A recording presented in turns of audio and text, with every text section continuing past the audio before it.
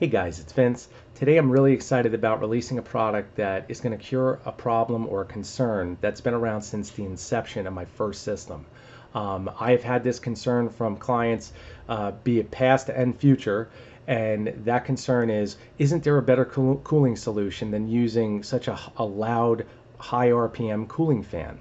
And guys, just to give you a breakdown for those that aren't familiar with the cooling system I incorporated in my systems, the fan that I choose to use is a Sanyo Denki 48 volt, 10,000 RPM, high rev tack fan.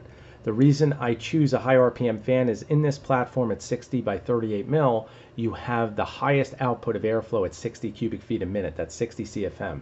That is a lot of air power at will, so to speak. So that generation of wind, naturally the byproduct is high decibels. High decibels to some clients, or like I said, future clients, can be irritating.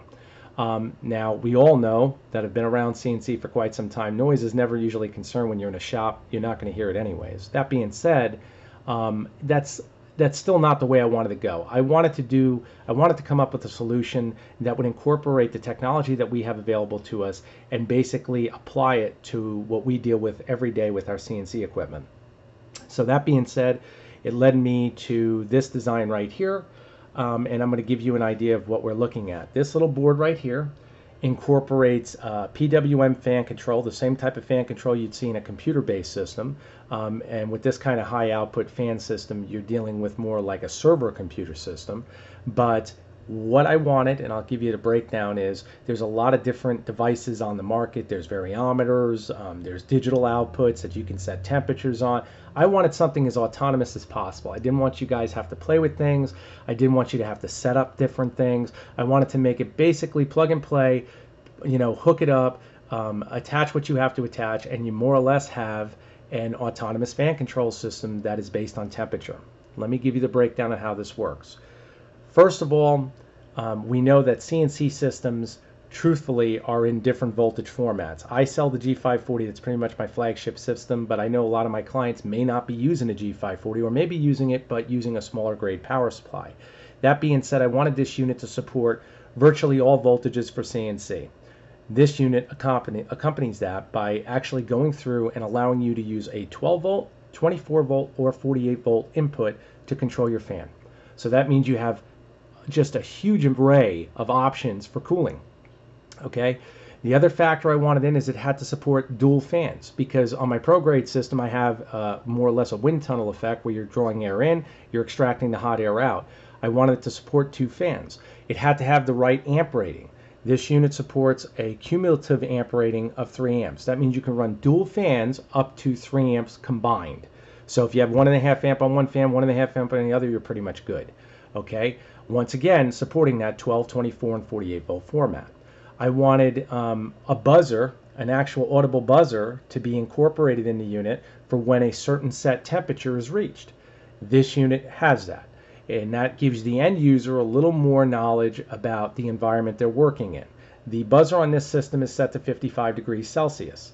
If you exceed 55 degrees Celsius, it will allow a piercing noise. And again, for those guys out there who are saying, I really don't want that, I even incorporated an on-off switch on the board itself. So if you wanted to, you could turn off the actual warning buzzer. Do I recommend that? I don't recommend doing it for the first go around, to at least give you an idea of the shop environment that you're running your system in. It'll also keep a good tab measurement to give you guys a breakdown. If you are ever incorporating, troubleshooting, you can go through and find out if the system is overheating really easy, just letting the system run for a couple hours and see what temperature you're at maximally. Once again, there is no digital input on this as far as you actually seeing a temperature readout. I did that intentionally because, again, I wanted to keep this simple. Okay, how this unit works, I'm just going to show you right now. Here's the heart of it right here.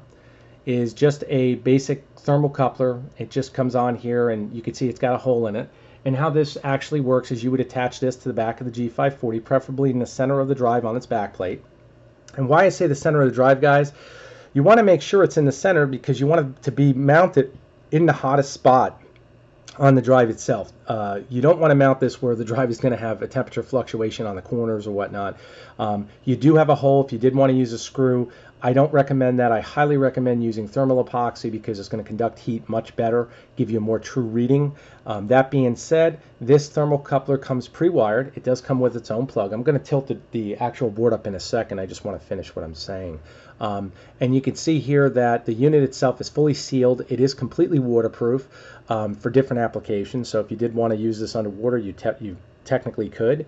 That being said, like I said, it does come pre-wired. The plug is already on this. It just simply plug and play and attach it to the back of the G540. I prefer mounting this somewhere underneath your actual heatsink, preferably in the middle of the drive once again, and that will give you the optimal conductivity of allowing this unit to measure the temperature where it should be. This way when the fan kicks on, you're good. As far as the fan kick-on temperature, I'll give you a breakdown on that. You're looking at about 86 degrees Fahrenheit, the fan will turn itself on. Up until that time, the fan stays off. Once the fan turns on, I'll give you the idea of the board, you can see here, you've got your red power LED. Right now she's plugged in. I've got her hooked up to a 48 volt power supply. And you've got the PWM module right here where the LED is not lit. Of course it's not lit because the fan is not active. Once that fan exceeds, and that thermocoupler exceeds 86 degrees, you will see the fan start turning at low RPM. Okay? When that starts turning at low RPM, you'll see this LED flicker. It'll start flickering. If the temperature increases all the way up to maximum, it will become solid. Okay?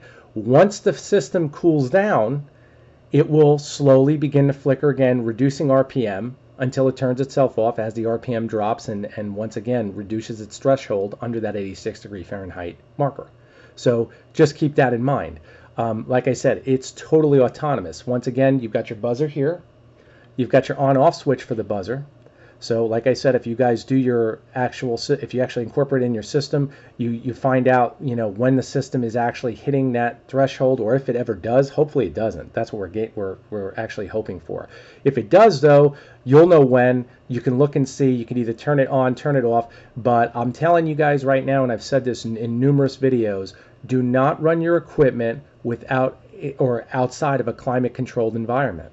You are running electronics with robotics. This is not something you want to deal with humidity, extreme high heat. I have clients in Nevada, California, Florida. I'm in Florida. I can tell you guys, we deal with humidity like a jungle. I mean, it will wreck your electronics if it is not climate controlled.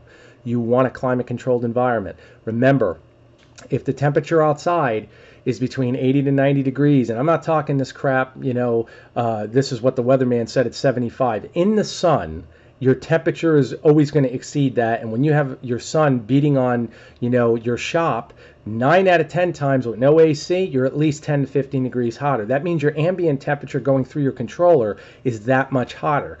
And if the drive itself is generating its own heat, you're basically circulating hot air. That's not what you want to do. You want to make sure the ambient temperature outside of, actually in your shop, is somewhere between 70 to 74 degrees optimally. That's the optimal temperature. If you go into a server room for data centers, you're not going to find them running 150 degrees Fahrenheit. They're not. They've got to be climate controlled for that same principle. You guys are dealing with robotics now. This is not like you're working with a bandsaw. So just keep that in mind, and that's why, once again, it's really imperative to pay close attention to what knowledge you're gaining from these type of components. So over here, once again, you do have the red LED light. You can see that right there. If you look at this block, you can see it says VIN positive, which is voltage in positive, and VIN negative. This is for your power supply. So whatever power supply you're using, whether it be 12, 24, 48, it comes in right here. F1 positive and F1 negative, that goes to your first fan. F2 positive and F2 negative, that goes to your secondary fan. Okay, so if you wanted to create, like I did in my ProGrade system, a more or less wind tunnel effect with an in and out fan, one fan actually incorporating bringing cool air in and one fan extracting hot air, you could easily do that with this. P1 and P2 are not used. Those are for PWM modules. You guys already have a thermal sensor on here, so you really don't need to use that. They put that on the board just because they had to do that with the block that was designed for it. Overall, it's not required. So overall, your hookup right here, and again, you guys don't have to memorize this in the video. I have a wiring diagram I already made, super simple, and you're all set. Once again, keep notes over here. You can see that the board is actually utilizing my thumb screw mounts. Why? Because we like toolless equipment. It makes things easier to work on. On top of that, you're also getting standoffs, nylon standoffs, because that's what you're going to require for these boards. Okay.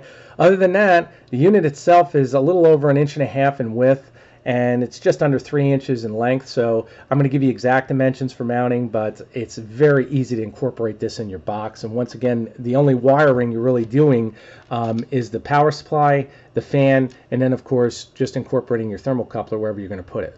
So other than that, you're good. I want to show you how this unit actually works now. So I'm going to heat up the thermocoupler with a heat gun, and you guys can see exactly how this is going to function. Give me 1 second. Right now I'm heating up the thermocoupler. Let's see. Okay. Now if we look at this, we can now see our light is pretty much solid. As that RPM of the fan drops, and you guys will hear that, you'll see that light begin flickering. You can easily hear the tone of the fan is dropping. Now you're starting to get a little flicker.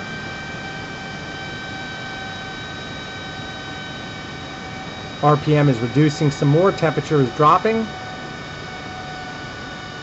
Trying to pick that flicker up on camera, but you can really see it. Let's see if we can pick it up. Yeah, now it's really flickering, unfortunately, and I can't tell if the camera's picking it up, but it's flickering, and then it'll just shut off once the temperature reduces.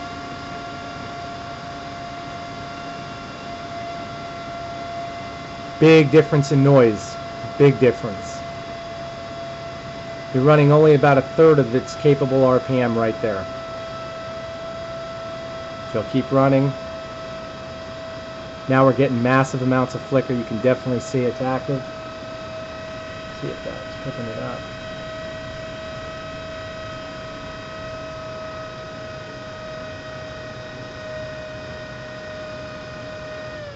There it goes. Temperature now is broken under the 86-degree marker, so now the fan shut off. I'm now going to overheat it to where it gets up to that 55-degree marker Celsius to show you exactly what it sounds like when the actual buzzer goes off.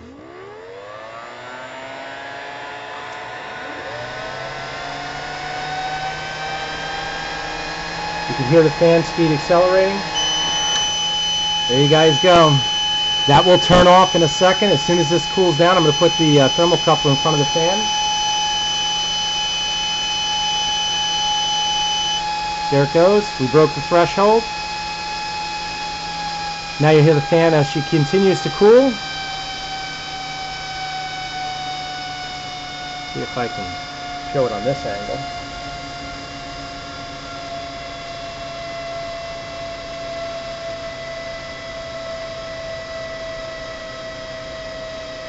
There you go. Hands off. There you go, guys. I think this is going to really change the game as far as what's available and as far as the option to add autonomous fan control to your system. Something that I think is, once again, long overdue, but I wanted to do it right. I think I've done that. It's taken me some time to do this and figure out a solution. Again, I am going to be offering this kit in 2 different formats right now. It'll be with the fan. You can incorporate, before I get questions on this, you can incorporate the thermocoupler that's used in the Vampire cooler for real ultimate protection, where if you kept exceeding the temperature, once you exceed that temperature past this, you hear the buzzer. If it kept going up, you can actually install the thermocoupler, and the thermocoupler, the thermal switch, excuse me, would actually shut the system off. Okay, so that is another option to do. I'm not going to do it in base level systems because most guys are not really going to want that, because they always worry about if they're in the middle of a job and that happens, that could be catastrophic on certain jobs. I've been told that, so I always watch that too. I want to give you guys the option, but either way, you're going to have the ultimate in what's available now in technology for offering cooling for your system, and that's really what I wanted. I want you guys to have options. You know, not every application is the same. I tell you guys all the time, nothing in this field is cookie cutter, and when it comes to these type of devices, you want something that you've got peace of mind with. And again, this is going to be a whole kit. I will sell it with the thumb screw mounts. I'll sell it with the screws, the actual mounting hardware, everything you see here. This way you have a full ready to go package, and we're taking, you know, all the thought process out. Hook it up, connect your thermocoupler to the back of your system, whatever it may be, and you're golden. That's what we're looking to do. So again, if you guys want to add this to a previous system, of course you can do that. I get that question all the time because I've been asked about this even before I released a video on it. You can add this to any system that I've built previously. Very, very simple. Once again, it's tiny in format. For systems that you guys are looking at having built for yourself, if you want me to incorporate it, it will be an option. I will not do it as standard because there's different clients who feel that they don't care about the noise. So if they don't care about the noise and it's not a big deal, let the fan run 100%. Plus it gives you guys a better variable as far as pricing. Some guys want to do it, some guys don't want to do it. So that's why I say I'd rather you guys know what you're getting involved with this right away, and in this way you make an educated decision based upon where you're working, what you want done, and how autonomous you want your system to be. Do you want the fan running all the time, or do you really want to have an automatic temperature control system built into the system? Now you have the option. If you guys are building a system, you've got a plethora of options with the voltages that this unit supports and the fans. So you can use large fans, small fans. Again, these fans, the beauty of them are, these are 0.29 amps at 48 volts. So you've really got a lot of opportunity here to run two of these. You're not even close to stressing this unit. So just keep in mind, cumulatively, once again, amp output is 3 amps total. So if you have two fans, guys, that means it can only add up to 3 amps. That being said, I will of course have a really simple wiring diagram to make wiring the unit into your system a joke. I will also give you the exact dimensions, and you guys will be all set. So like I said, I was really excited about this. I'm trying to do more videos to cover these type of designs because I know it answers a lot of questions I'm getting on a routine basis. On top of the fact it's another solution to another dilemma that a lot of you guys run into, especially as you get into more professional level equipment. That's what I'm trying to do, is you really just gear myself more towards that right now. So once again, for you guys that have been following me and supporting me, I love you guys. Thank you so much, and I will be doing more videos in the future. If you guys do have any questions, you can message me on my personal email at storm, STORM2313 @gmail.com, or you can message me on my eDealer store on eBay. I will give you guys the link below in the description to both of these, so you'll be all set as far as what you want to do. If you want to review the product, of course, that'll be in the link description as well, and you guys will be set. Once again, thank you all. Take care.